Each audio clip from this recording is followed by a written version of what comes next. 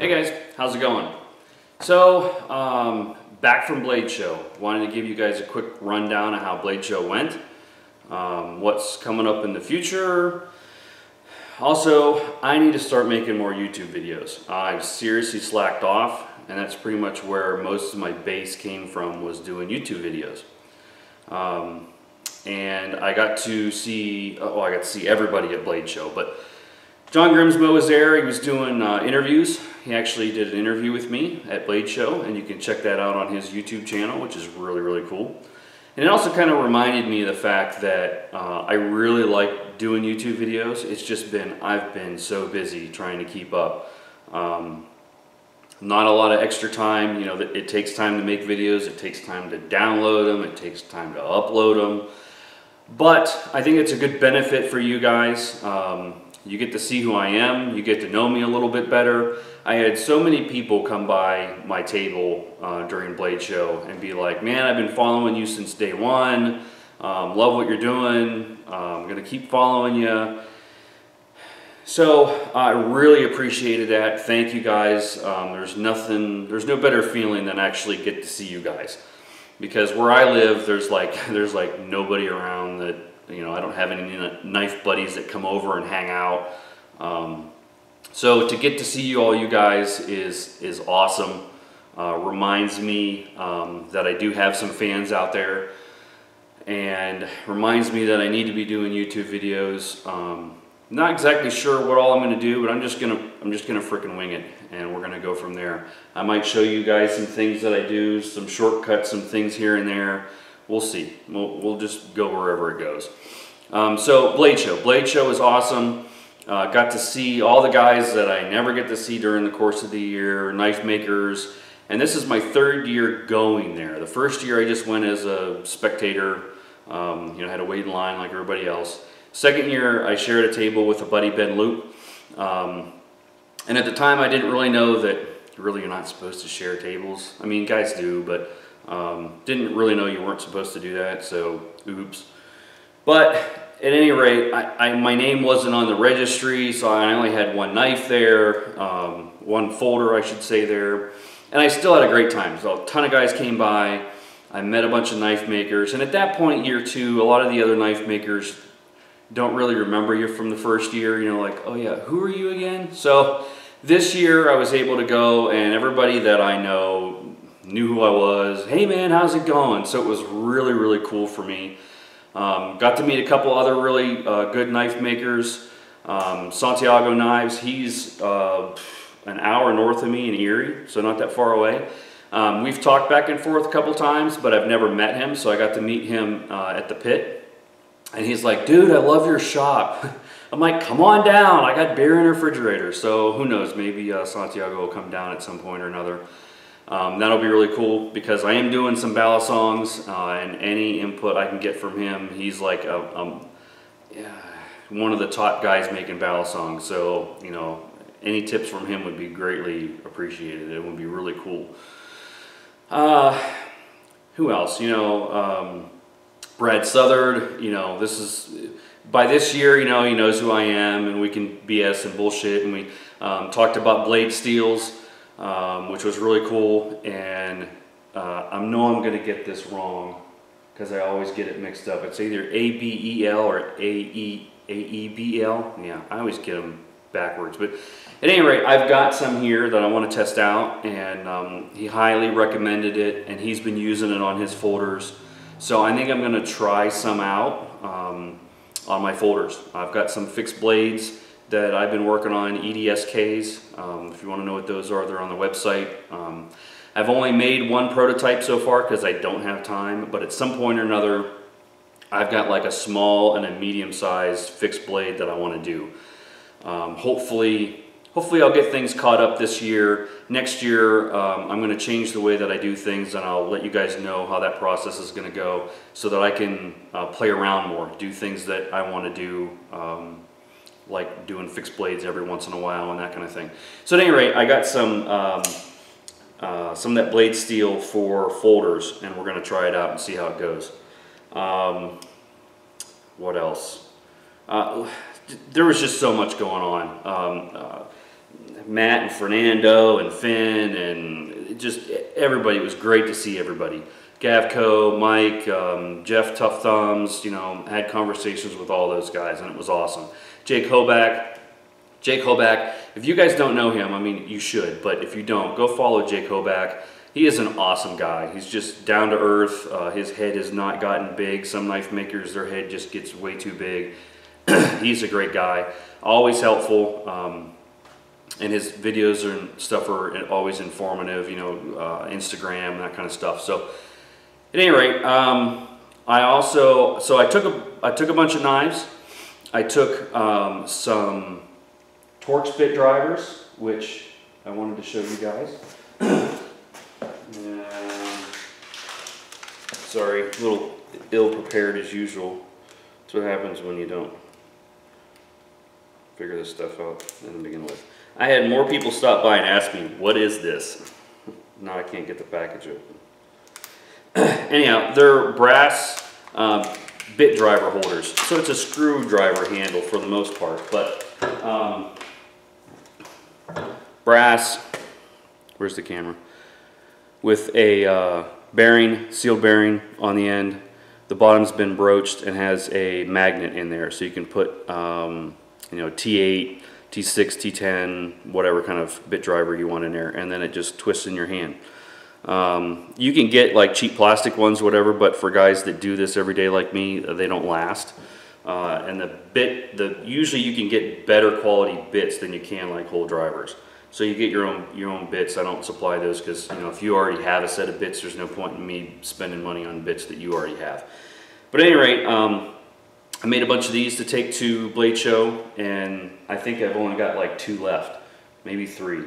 So if you guys want any of these, let me know. I do have a couple left. They're 45 bucks a piece, or a set of 3 for 110. They were a little bit cheaper at Blade Show just because I don't have to do shipping and that kind of thing.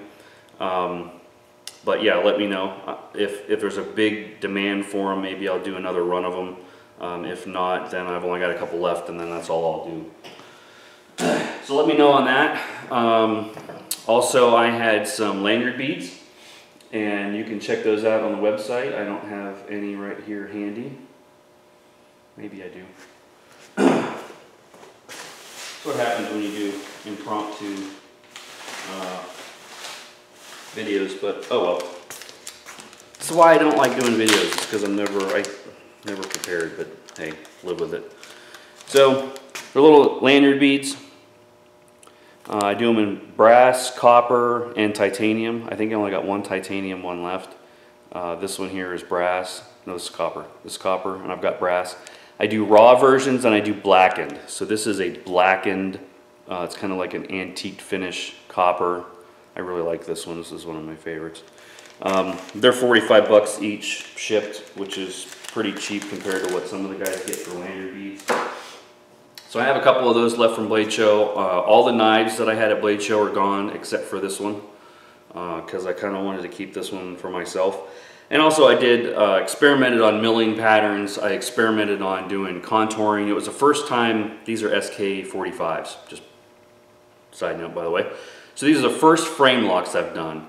I did 9 of them for the show, kept this one because this was kind of a milling pattern that I like the most. I think I'm going to kind of stick with this. Now granted, I'll do other stuff, but as like a stock milling pattern, I love the way this knife looks, and we'll show it to you here in a second. I'll show it to you right now. So this is an SK45. I've had tried to do a prototype. I've had AutoCAD files on this thing for like literally 2 years. So the only reason why I haven't started doing them until now was the fact that I'm just too busy with the SK23s. But for Blade Show, I really wanted to get some of these done and take them so that you guys that were there could feel them, could touch them. I don't even care if I sold any of them. I just wanted to get you guys to test out my frame lock version, because as much as I like the SK23, the button release compression lock flipper, which I need to come up with some kind of cool name for that. Not all guys are going to like it, okay? The market is saturated with frame locks, which I think having something unique is good. Everybody came by the booth. The SK23s, I only had a couple and they sold out like immediately. But the guys that came by, I had one, I tried to hold one as long as I could, especially for Saturday. Guys would come by and just play with it and flip it and play with it and would not like walk away for like 15 minutes because they kept wanting to play with it. So that meant a lot to me. That just shows me that they were really interested in the knife. Frame locks, everybody's doing frame locks. But then again, a lot of guys like frame locks. They're comfortable with frame locks. So I wanted to have a frame lock in my line. So this is, again, the SK45. This is kind of it's got three holes here, slanted milled pattern right here. I kind of did a little bit of, I don't know, milled pattern on the back spacer. Also did a little bit of a chamfer here on the back edge, and one here up on the top edge of the knife. And then just a little, you know, spot here and a little bit on this front edge. The spine is rounded. I like rounded spines.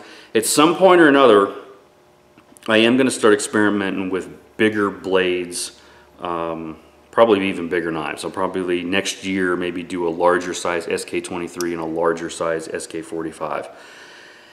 And maybe play with different blade shapes, do some bevels and that kind of thing, which is what most guys are doing. But for me, my knives are kind of, I want cool looking, that fit in your pocket, that are good EDC blades. To me, a rounded spine feels good when you're holding it. I don't like sharp edges on anything. But at any rate, flips good. That's the back side. That's the front side. Now my grind lines went up, not on every one of them, but they went up to the point where I was running out of room to put the logo up there, so I put the logo down here on the blade, which I don't mind. I think it's just fine. Modified sheep's foot, nice and freaking sharp. So, sorry. Flips really good. Small flipper tab, which kind of contours right into the front edge of here. It's a really nice knife. I love it. I haven't put this one down since Blade Show. So I'm going to be doing, I only have a couple of orders for these. I have like 5 or 10 or something, not very many. I really haven't publicly opened up my books to taking pre-orders on these, and I don't really know if I am. If you're somebody that has bought stuff from me before, or really just got to have one of these, let me know. But what the plan is for this year, so I've got 6 more months for the end of this year. I know you guys that are waiting on knives thinks that's forever. Well, in knife making terms, that feels like 3 weeks. That's not very long. It takes time to do all this stuff. So by the end of the year, I want to have my books completely cleared out. I still have some mod jobs, and you guys that have been waiting on those have been extremely patient, and thank you very much. And even the pre-orders for the SK23, you guys have been extremely patient, most of you. So my goal is to try and get all that stuff done by the end of the year, because next year I want to kind of change the way I'm doing things. In the beginning, I was starting this business from scratch. Everything you see behind me, I didn't know. So I needed tools, I needed everything to do. I think I had a really good idea. I had a really good product. I have the passion behind it. I just didn't have the equipment. So a lot of you guys paid like investors up front to help me buy this stuff. I know I didn't blow it. I didn't buy video games and sit on my ass playing shit.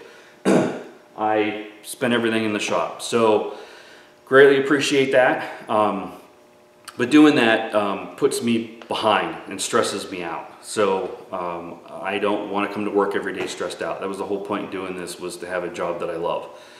So I want to get everything caught up this year. I'm even looking at getting some help, which will be extremely helpful, and help just doing things like drilling holes out, maybe even tapping, things that I don't need to be focusing on. I need to be focusing on doing blade grinds and anodizing and that kind of stuff. So I'm going to try and get some help to get caught up. Then next year,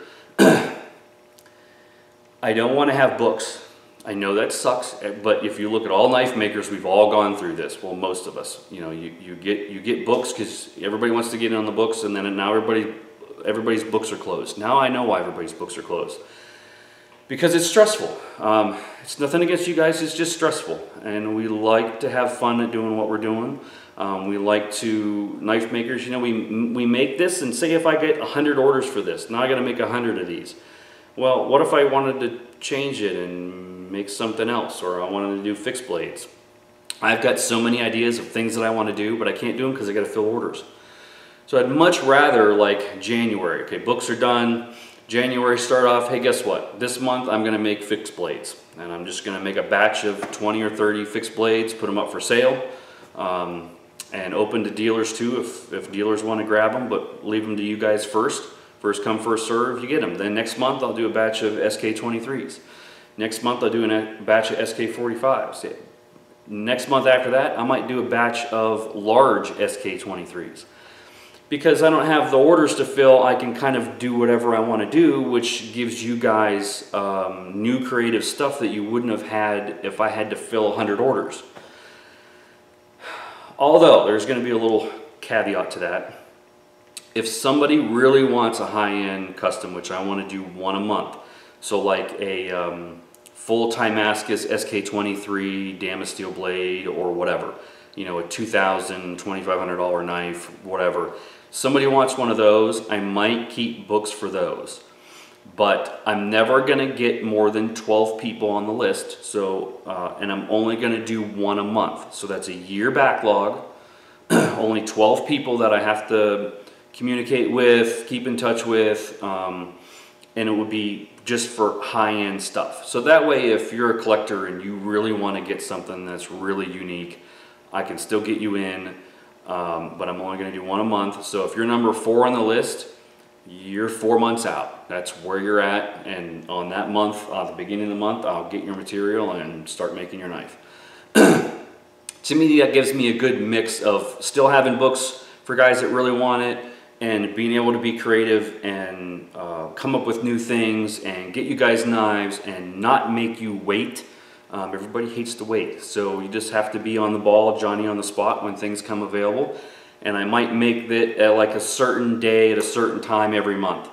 So the last Saturday of the month at 5 o'clock is when I post whatever I've been building for the previous month.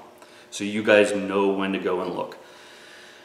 To me, that sounds like a better business model than taking a bunch of pre-orders and pulling my hair out trying to fill them. Less stress on me, good on you guys. So at any rate, Blade Show went good. Gonna get caught up by the end of the year. I'm not really gonna take any more mod jobs. Leave that to other guys that are up and coming that want to do that kind of thing. That's cool. Hey, everybody's got to, you know, I might as well not hog that. Work on my knives, the SK45, the SK23, the SK69 Balisong, EDSK, which is everyday Smock knife. That's kind of how I came up with that. So those are the 2 fixed blade sizes that I have. I've got a new tool design, a little tool thing. Kind of thought of it on the way back from Blade Show and was doing drawings as I was driving down the road at 70 miles an hour. So I'm going to do a prototype of that and see if you guys post it up, see if you guys want it. And if you do, then I've got a helper that helps me with some of my lathe stuff, so he can be doing that while I'm doing other things. So we'll see how that goes. If you want any tools, I do have, like I said, a couple left. I've got, I think, 1 titanium bead left. I've got brass and copper ones left. I do have a Chad Nichols San Mai Boomerang heart. So it's a stainless steel San Mai heart, which I don't have right here. It's in the house. It's $100. It's still for sale. It was I took 5 hearts with me, and it was the last one left from Blade Show. So if you want a heart pendant, let me know. And other than that, guys, thanks for everything that you bought at Blade Show. I was able to actually buy another grinder. Just showed up yesterday. So I have a second KMG grinder, which is awesome. This one here I'm going to set up with a cool mist, and it's going to be for blade grinds only. I got a variable frequency drive for it, so I can adjustable speed, which is awesome. My old one, if you guys are familiar with it, it's a KMG, but it flips. So I made a mount for it that flips vertical to horizontal. The only problem with that is if I want to put a cool mist on it, then it dripping water down into the motor. So that's not cool, and I really want to get my cool mist up and running. So this is going to be dedicated to blade grinds only, and then I'm going to have one set up for everything else, because change out times takes forever. I mean, the good part about doing knives for Blade Show was I did a pretty good size batch. It was like 15 knives, which is the largest batch I've done of knives at once. Took me a month to do 15 knives.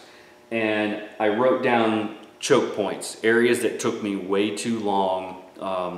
Sharpening's one. I'm doing everything still with the Wicked Edge, which for doing one knife or whatever is cool. I like that I can get really good angles on it, but it's slow. You know, to do 15 knives took me a day and a half. I mean, seriously. Blade grinds without having the cool mist, you know, you gotta dip every time. You gotta keep that blade cool, which is just, it seems dumb, but to dip it and to wipe the water off the table, it just slows you down. So the cool mist will help prevent the blade from heating up at all, and I'll be able to keep grinding, so it'll make things quicker, which is awesome. So that's going to help me out. I got a reverse thing on the motor for the new grinder, so I'm kind of actually hoping that I can jig up a blade and use my flat platen and get the belt going in the opposite direction, and I can sharpen it just like I do the blade grinds, except at a different angle, and I want the belt going in the opposite direction. I don't want it coming back at me, which wouldn't be cool.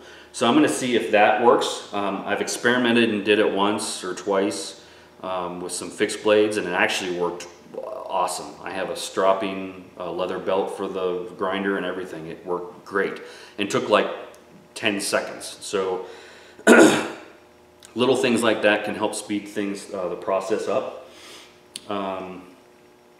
And that's pretty much it, guys. I know this was probably a long video, but I wanted to get caught up on some topics and whatnot. And let me know if you guys want to see more videos. I really want to do more videos. It's just timing. Everything takes time. But I guess in the long run, just like John Grimsmo's videos, he's always been an inspiration. You know, he started off doing aluminum handles. You know, he was modding, pimping knives, you know, doing aluminum handles, just like I was doing my own kind. It was different, but, you know, same thing. And he's grown to the point where he's got a big, nice workshop, which I've got a nice workshop, but he's got several CNCs. I'd love to own a CNC someday. The things, I'm into product designer. The things that I could do with a CNC are, you guys have no idea. So I'm working towards it. Again, the goals for this year is to get caught up. The goals for next year is to be able to do batches of things month to month, and I also really want to own a CNC. I don't even care if it's a Tormach 440, the new small model that they came out with. For what we're doing as knife makers, it's perfect. I can do so much cool, crazy shit. I can't wait. So that's the plan, guys. And yeah, I've been working 16 hours a day every day. I actually had to take 2 days off this week because my landlord came in and ripped my carpet out of my my house, and I had to repaint the rooms and stuff, and it was not announced to me until he like showed up a couple hours before saying, hey, we're gonna do this. So those are the first couple days I've had off, and granted I was still working, but today I'm back in the shop, and we're gonna get moving on everything, busting ass and get you guys your knives. It's what we got to do, right? So thanks guys for following, for subscribing. If you're not following me on Instagram, go follow me on Instagram, because that's where I post 90% of everything. And you can also check out my website, smockknives.com. There's a ton of stuff on there. I've got a whole bunch of tabs, and even like my finishing, I have a finishing tab where I went through and if you guys are ordering things and want to know what kind of finishes I do, everything's explained in there. I explain what stone washing is, what acid washing, what anodizing, all that kind of crap. So it's really cool. Also check out John Grimsmo's videos, one of his day 2 or day 3 or something like that. He did a real quick interview with me. That was really cool. That's it, guys. All right, talk to you later. Thanks. Bye.